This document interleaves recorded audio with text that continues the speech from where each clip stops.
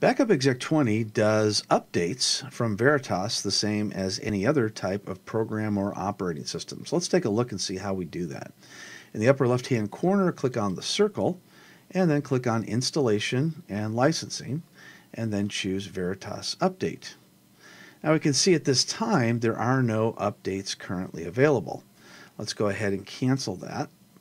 And let's go and take a look at where we can set how often it even checks to do its own updates.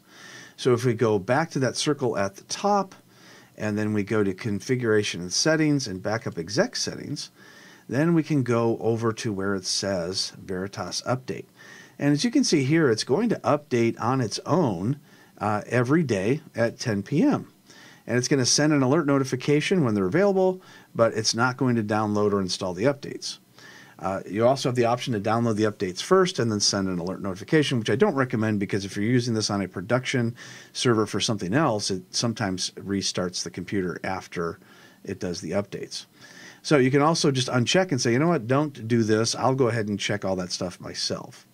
Then you can, from here, run manually a check for the updates. And it takes you back to the box that we were in earlier. I'll go ahead and cancel. And that's how you set up update checks and how you download updates in Backup Exec 20.